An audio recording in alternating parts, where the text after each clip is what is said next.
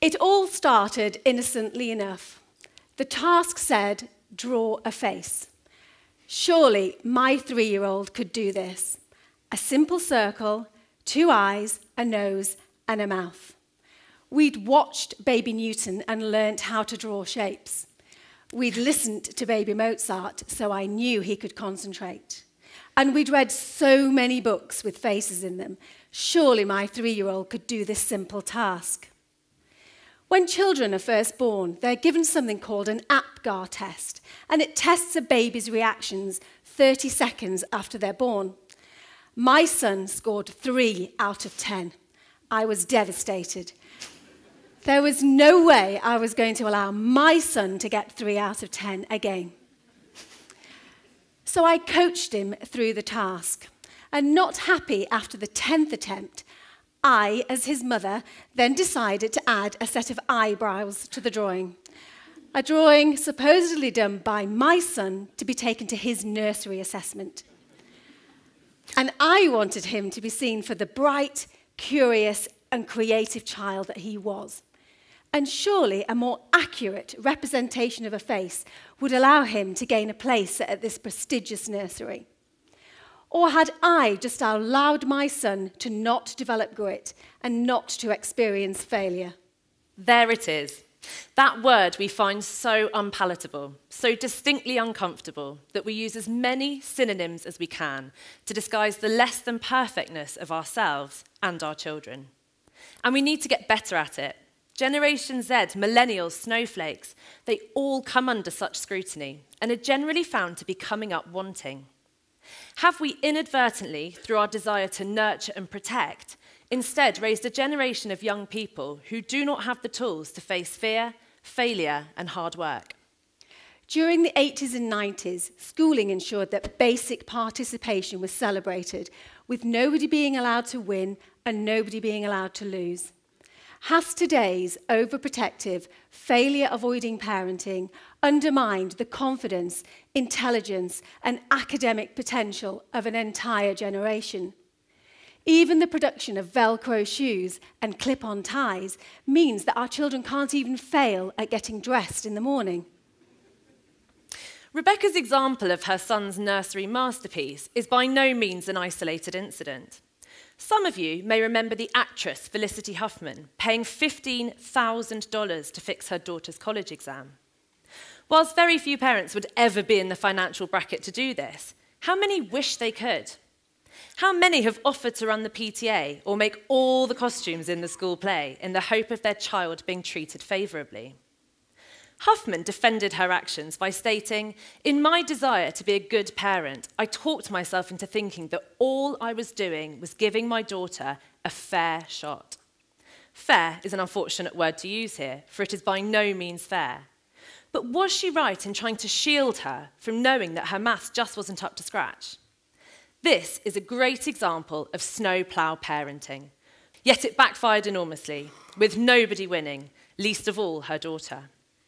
There are many approaches to modern parenting. For example, helicopter parenting, hovering above your child, waiting for any failure to loom, whereupon you swoop down like a paratrooper behind enemy lines. Or lawnmower parenting, cropping down any risk of disappointment in their path. The most recent one we heard of was the curling approach, frantically smoothing the ice, removing any friction long before your child gets there. Whilst all of these are undoubtedly rooted in love, you are, in fact, only delaying the inevitable. But worse than this, you are preventing your child from experiencing and learning from failure. A recent research project entitled Understanding Resilience made the analogy to the immune system explicit. Stress inoculation is a form of immunity against later stressors, much in the same way that vaccines induce immunity against disease. If we were to remove these small but highly formative experiences, what would the impact be?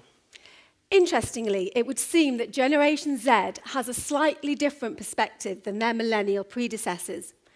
Rather than helicopters, modern-day parents are more like stealth fighters, monitoring their child's activity, movements, and communication, dropping bombs and redirecting as necessary, but just as quickly zipping back out again. At a recent meeting of head teachers, I heard the story of a family that had given a major donation to a school when their child started there in Year 7. The school clearly accepted this donation, only to find that 4 years later, the same parents demanded that their son became the leader of the orchestra. And surely he should be given this accolade because they had donated so liberally, even if he wasn't the natural leader of the orchestra or even the best musician in the school. Modern-day parenting is dictated by fear. Risks seem to lie around every corner.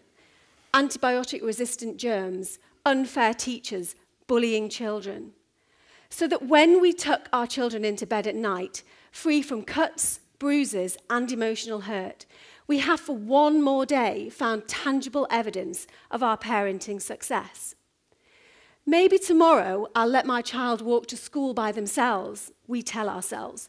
But for today, with my help, my child has got to school safely. Maybe tomorrow my child will be able to do their homework by themselves. But for today, with my help, they are successful in maths. Maybe tomorrow continues until it's time for the child to leave home, by which time they know that as parents, we will always be there to save them from themselves. We stand here as educators, as daughters, and one of us as a mother, to advocate a new approach: trampoline parenting. We bounce our children up into the world where they have room to grow, think, and experiment, but we remain there beneath them, so that when they inevitably fall back down, we're then there to wrap around them and chuck them back up to where they were before. You always remain there as a safety net, but each time they bounce a little higher, travel further, and go that little bit more confidently. This metaphor transcends mother to son, father to daughter, but to all of us as a society. Whether we be bosses, mentors, teachers, or parents, we all have a responsibility to give them the tools to fly and then let them go. You have to be bold to let them go, but you always remain there to pick them back up when they fall. It is only when we do this as standard that we will have a future workforce who can go out into the world as robust, resilient, and confident young people, ready to contribute to society in all the ways that we need them to. Acceptance and the experience of failure is not new in schools. The work of Carol Dweck and her concept of growth mindset is prevalent. The children most open to failure in schools are those that are found in the nursery and reception classes. People joke about toddlers and their myriad of questions and their ability to throw themselves into any mess or situation. Why? Because they are on a fast trajectory for learning. They know that to learn, they have to try and they have to fail. It's only when children become older that this appears to become a barrier to their learning. So what is going on outside the safety of the classroom? Could it be that beyond the school gates, failure is still seen to be such an abhorrent concept that it must be avoided at all costs? If it takes a village to raise a child, and indeed an entire generation, then do we need to be rethinking the concept of failure? We believe the time has come to redress the balance and make a plea that children are given the time and space to fail forward, fail well, and fail often. But for this to be the case, we all need to be on the same page. So stop snowplough parenting and let your children develop the grit and resilience that they so badly need in order to flourish. Let's hear now from some children about what they have learnt from their own failure.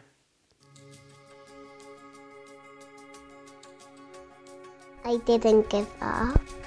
Never give up. It doesn't really matter if you fail as long as you try your hardest every single time. I learned that we're not perfect and we won't always win. In retrospect, I think failure is a very important thing, to know what happiness is and what doing well and being successful is. So you need to fail to be successful. For an effective upbringing, schools need to work in partnership with parents. We have to trust each other.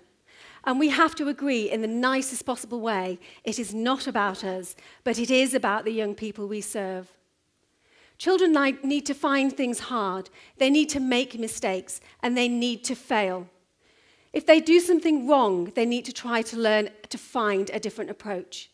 If they do something unkind, they need to reflect on what they did and what the outcome was. If they are physical with another child, they need to learn that there will be consequences from doing this. As educators, we can also be accused of fueling the failure flame. More recently, schools have introduced a homework app which allows pupils, but more importantly here, parents, to see their child's homework as it appears online. At a recent Year 9 parents' evening, a mother actually claimed that the app was distracting her from her working day. She was finding herself starting her daughter's homework as it appears, researching historical data, starting graphs, and she'd even built a volcano cake for her daughter's geography project before her daughter had even come home from school. How many of us here can be accused of actually helping or doing our child's homework? In all honesty, hands up. In a previous school I worked in, I set a project-based task to build an Anderson shelter. A boy in my class had absolutely no intention whatsoever of completing this task, so his father decided to do it instead. In all honesty, it was a first-rate Anderson shelter, delivered to my classroom with great pomp and circumstance. However, in all seriousness, this taught his son nothing apart from 2 key lessons. If you don't value a task or job, don't bother doing it. And if you don't do it, I will do it for you. In fact, research would suggest that we are actually failing our children by not allowing them opportunities to struggle.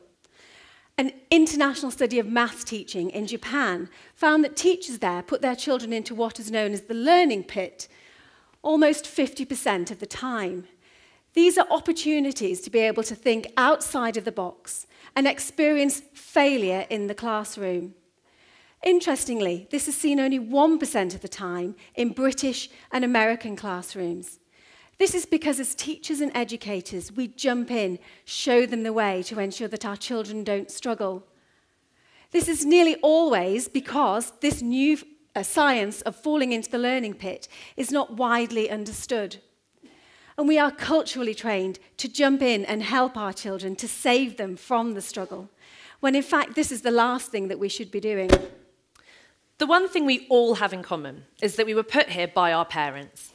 Our parents have shaped who we are and how we think. How many times have you heard yourself sounding just like your mother? Much of the time, this is obvious to us, sometimes painfully so. But does our unconscious bias come from how we were raised? Take my well-meaning father, for instance. After a particularly long and tortuous homework session on long division, in the loving hope of making me feel better, he proclaimed, "You are a Stewart. Stewarts are bad at maths." Sorry, Bobby, I heard your speech earlier. He said this in the loving hope of making me feel better about this relentless, ongoing mathematical failure. But did it in fact just reinforce my belief that I would never be good at maths? Rather than learn to persevere, I gave up, got a tutor, and I got by at best. It is safe to say I have never flourished mathematically. As we saw from the Huffman example, parents will try to do anything they can to ensure that their child doesn't experience failure. And this is nearly always in the arguably misguided hope of saving their feelings. But when do we as parents plan to stop? When a child leaves primary school? Evidence would suggest not. When they transition from further to higher education? Perhaps. We would like to think that this would no longer be an issue by the time the child moves into full-time employment. We once knew of a girl who was naive in her use of social media, sharing a photograph of herself that cast her in a less than positive light. Rather than support the school's challenge of this behaviour, the parents pushed back, claiming that their daughter had been sanctioned unfairly and that no more should be said on the matter. We couldn't help but be frustrated by this approach. Rather than allow the situation to become a learning curve, it very quickly became a matter of school versus parents. We need to work much harder on a school-parent relationship that allows us to support our children when they do make mistakes. Data collected for this talk indicates that children do have a real fear of failure. From over 1,000 4 to 18-year-olds polled from both independent schools and academies, it would appear that only 10% of children never fear failure. 20% of children actually have a constant aversion to failure, and this is having a negative impact on their learning. So what does this tell us? It asks the question, how are we bringing up our children, and do we actually impart our own fear of failure onto our children, and are we fueling their fear of failure? Look at Clemmie's fear of maths and how this was reinforced by her parents in what they felt was a supportive way. Given that the data also suggests over 60% of children do learn from their mistakes, shouldn't we therefore be giving them many more opportunities to do just that? Let them fail a maths test and learn from their mistakes. Let them be dropped from the hockey team. Let them not become a prefect. Sometimes we have to accept that our children just aren't good enough. Yet. The one-shot approach to GCSEs and A-levels perpetuates this fear, and it would take a bold teacher or parent to stand up to the system. However, society is changing, and our children won't be going into just one career, but many. And for some 30%, they'll be becoming their own bosses. So we think that time has come for failure to become an acceptable part of growing up. So when you all go home tonight, why not try just one of the following? Firstly, please try to worry less about your children. Then let them struggle with the homework without jumping in to save them. Let them pack their PE kit, and if they forget their socks, they'll learn from it. Let them fall out with their friends, but crucially here, learn to renegotiate those friendships for themselves. The work of raising a resourceful adult takes time, but it begins with a simple equation. We need to give our children autonomy, allow them to feel competent and confident, and support them as they grow. This begins the moment a baby fails to grasp a toy, or as a toddler falls as they move across the room, and continues until they move out into their adult lives. The sooner parents can learn to appreciate the positive aspects of hardship and allow their children to benefit from the upside of failure, the sooner all of us can share in moments of joy and pride. Like the joy I saw on my son's face when asked at his nursery assessment to draw the face again, all by himself. He drew an almost perfect circle, 2 eyes and a mouth. He did miss out the nose. Meanwhile, the one we had so carefully prepared at home was filed away in a drawer, never to be seen again. Thank you. you. Well, good.